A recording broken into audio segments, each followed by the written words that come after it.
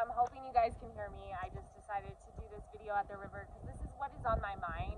And I just think it's just a different perspective that I've had in the past when I've lost relationships that I've cared about. And it can be any kind of relationship, boyfriend, girlfriend, friendship, all of that. Like, relationships are not easy to lose, and it's like almost like a death, and I'm grieving in a way. And I'm just sitting at the river, and I'm just really thinking about how sometimes you are the villain in other people's perspectives. And I was just really reflecting on that you know, you really can't help how people perceive you. And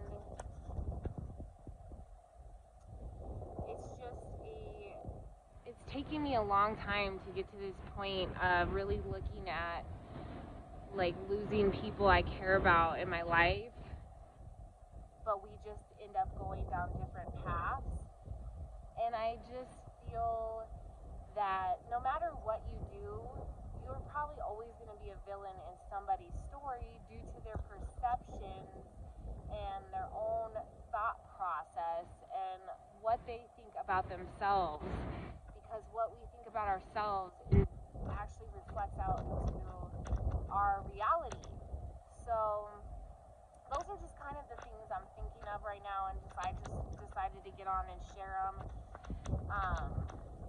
Because I just know that, like, relationships and, like, losing people you care about, not expecting it, like, also can be a painful process, and it can be like a bitter process. Like, a lot of times people get really bitter and angry. I used to be like that. I mean, in the heat of the moment, I could still get like that, but once I calm down, my mindset is so much more different than how I used to handle these kind of situations.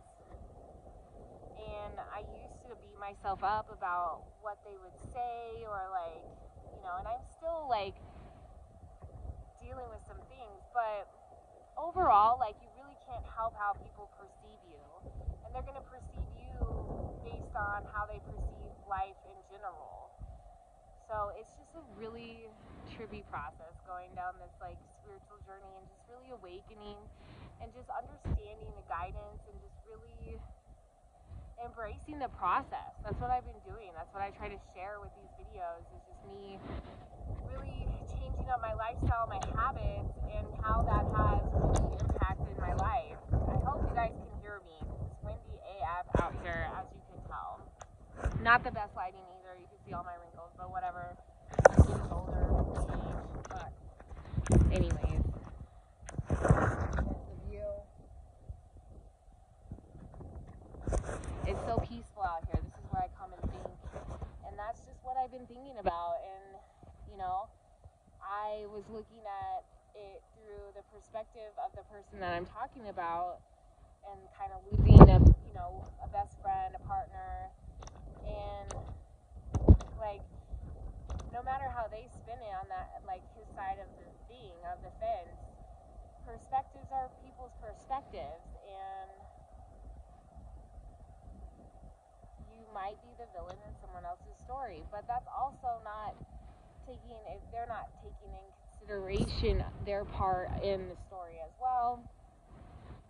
And I'm just trying to really grow from the situation and really understand it's just part of the process, and sometimes you have to go it alone. And I just have been feeling that I need to be alone, and I need to just really focus on moving forward. And I've already done the relationship thing. I've already done that, and it didn't work out well. And I have a lot to heal from that. So it's just not fair for me to have somebody that is ready and committed to have a great relationship, and I'm just not there.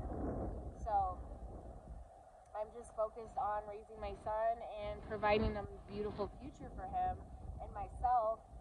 And I guess that could be considered selfish, but I have always put other people before myself so many freaking times. And finally, I'm putting myself first, and I'm seeing my goals come to fruition. So it's a beautiful beautiful thing once you trust the process, but you do lose people you care about along the way, and that's never easy, but I'm learning how to heal and grow from it, and that has been a very powerful thing. Oh, look. I can't tell if that's a hawk or not. He's back.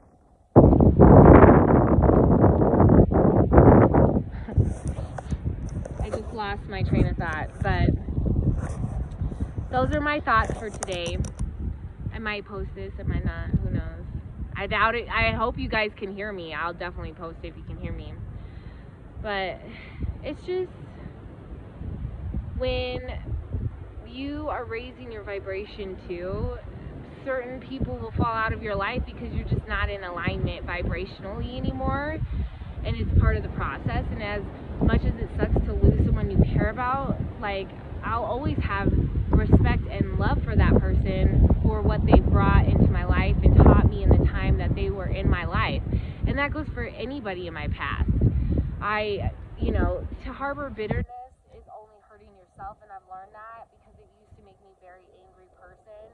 And I'm even learning now how to slowly get my reactions under control and not be as emotionally impacted by somebody's words or behaviors. Now, I'm still working on this, guys. I'm not perfect, but I am getting a lot better than I used to be. So, and I just think that's just part of the process. It takes time. It takes a lot of lessons and consistency towards the goals that you want and where you see your life going. And not everybody is going to understand that vision, and that is okay, because it's your vision, it's your story, it's your life. If that makes you selfish, I mean, I guess it kind of is, but I always put other people first, and that had gotten me some very dark paths. So those are my thoughts. I hope you guys are having a beautiful day. Try to take losing a relationship in your life not in a negative way, I guess, is the moral of the story that I'm trying to say today. Don't take it as a negative thing. Try to look at what they taught you while they were with you and how you've grown as a person from meeting them, and just really understand that sometimes you just go down two different paths, and you can't help how other people perceive you either. And once they put their judgments in their head, I mean, that is their perception of you, and you could do everything to try to change that, but ultimately that's how they're perceiving you. So I don't think you should have to change who you are to please anybody. If someone really loves you, then they'll love you for all of you, and even the broken parts of you, and not make you feel like you should already be healed from this by now, or don't understand that you're still healing. So the people that truly love you unconditionally, and sometimes the ego gets to control and wants to control the other person, and control is not love. Doing things for people because you expect something back is not doing it from the kindness of your heart. It's not unconditionally. It's for something.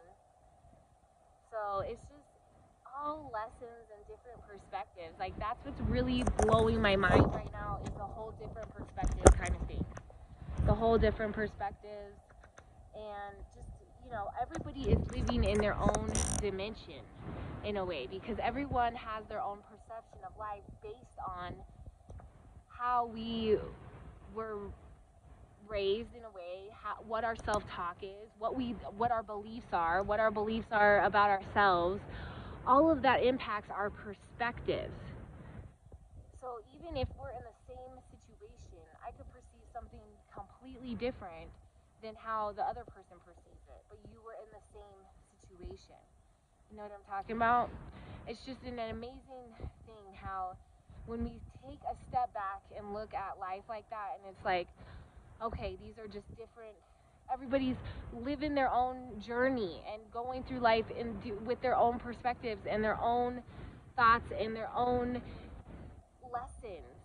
And we need to have more compassion for one another, for sure. But my main story is Dang, that bird got way close. My main moral to the story is try not to be bitter about relationships ending, even like friendships, relationships.